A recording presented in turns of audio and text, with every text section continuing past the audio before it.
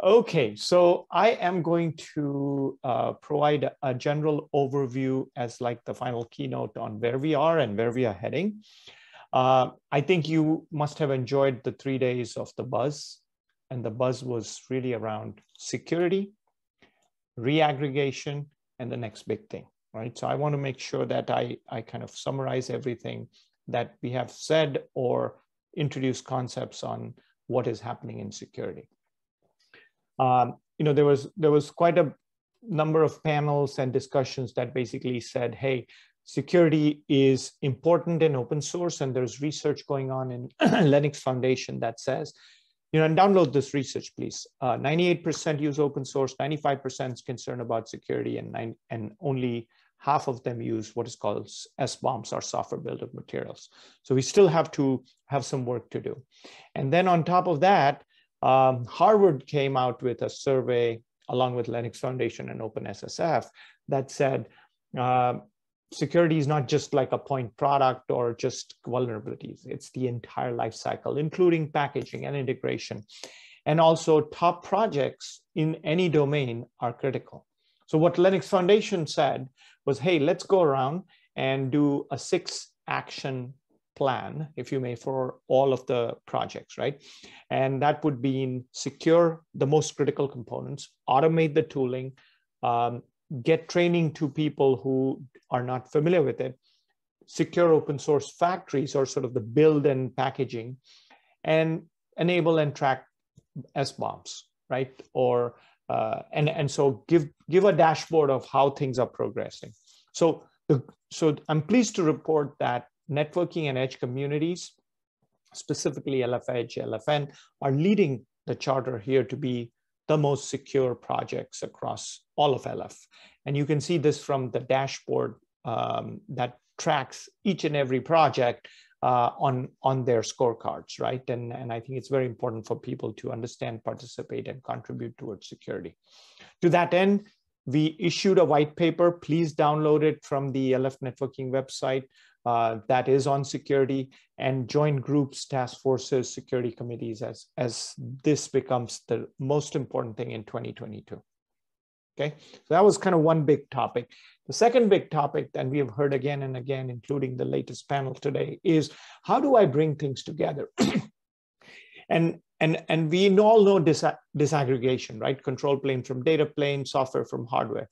But now you're reaggregating a whole different set of things. You're reaggregating the community, organizations, and projects. So let me talk about the community first. When you bring communities together, you see contributions growing. This is just an example of a few projects that have seen significant growth in the past 3 to 10 years. And I won't go into this. This is all available on the tool.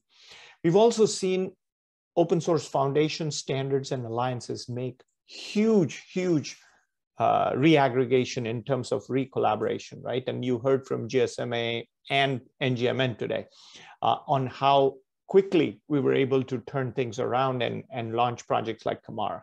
So collaboration has significantly increased. Projects, end-to-end projects, building 5G. It's called LFN 5G Super Blueprints. This is a framework where projects within LF, outside LF, doesn't matter. If they're important for a use case, you can come in, contribute, lead task force to integrate. It will be available for downloads, right? So you've seen a whole bunch of integration happening across these projects. So please participate on that. To that extent, we made some major announcements on the blueprints, on new members, on projects. And let me also highlight some of the other announcements that were made. You might have missed day one, but Google announced with Linux Foundation a new project called Nefio. And Nefio is essentially aimed at simplifying the cloud native automation of telecom network functions. So it's kind of extending sort of the Kubernetes and the CRD LAN. A whole ecosystem of participants. It's again, feel free to join the project or get more information on the website, nefio.org. And today they've announced Sonic is kind of moving to Linux Foundation.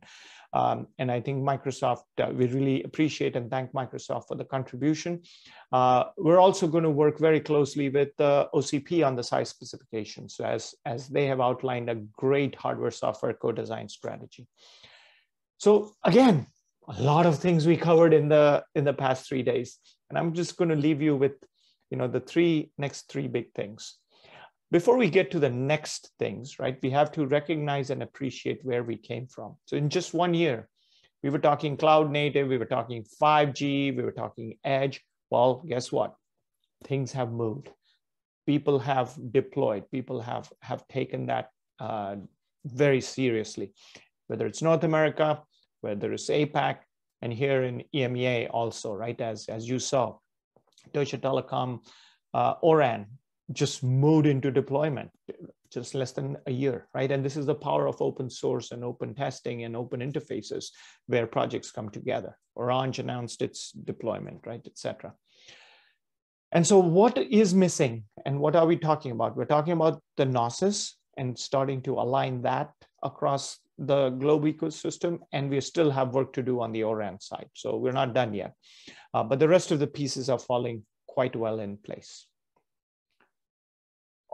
And then finally, 6G has started to pop up, whether it's for use cases, whether it's for data rates, latency, early work going on. So I won't dwell too much into it, but definitely something to keep an eye on for kind of the next 3 years. And then on the enterprise and edge side, digital transformation is happening, but we are seeing a great correlation between edge computing verticals and digital transformation verticals, right? So on the left-hand side, which you may not be able to read, you've got sectors, ICT, finance, manufacturing, oil and gas. Green means they are doing it, they're ready, they are ahead of the curve. Red means they are slow. This is a McKinsey study, by the way. So on the lower part, it's agriculture, construction, healthcare, etc. And there's a definite correlation between digital transformation and edge compute that we are really excited about. So, it aligns completely with how we have been tracking the market in terms of edge compute, and blueprints are supporting that. So that's kind of my 5-minute overview of what we have been through. Please participate in the communities. There's a new LFN website with all the information, including security white paper, as well as there's a new study on cloud native automation by Analysis Mason available for download. And then a quick shout out to a few webinars coming up on NOSes. The developer and testing forum is coming up in person in Portugal. So please book your slot and time. And then in-person North America Open Networking and Edge Summit in Seattle, November 15th, 16th. Please block your dates and the week there. And the last one, I'm going to pause here, scan this with your phones to provide us feedback. And your feedback is very important because that's how we improve. That's how we get to the next phase. And I'm also pleased to report this conference has seen a significant growth year over year, right? So we really appreciate your participation and your questions. People have always preferred live versus pre-recorded. They like the ability to interact with people, and the content is non-fluffy, just straight to the point. So appreciate that. Provide us feedback, and as usual, I think the website is always there. So with that said, I am going to call it a close. It's a couple of minutes after. We are very strict on time, so I want to leave you with thank you, a big thank you.